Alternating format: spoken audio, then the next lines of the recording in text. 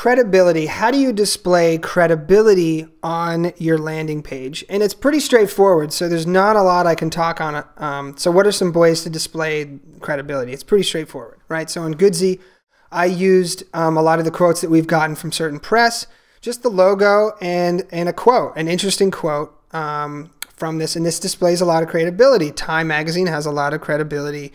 Mashable has a lot of credibility. Business Insider. And you can see I just grabbed a lot of other people kind of do the same thing. The other one from Twitter, this one, Chris Sacca, who's just an amazing investor, and he said, you know, this Optimizely increases conversion by 49% on a $250 million site. That's a big endorsement. So that says a lot of credibility. Here you can see they're almost all the same.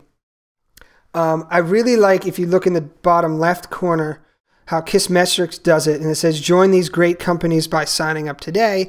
A great call to action, very specific, and it talks each customer success. And these are people that are actually using the product, not just people who have written about it. It's one thing to just write about it. For people who have actually used it, that's even more credibility. There's another technique. I'm not sure how I feel about it, but you can use quotes or facts from established sources that may not even be using your product.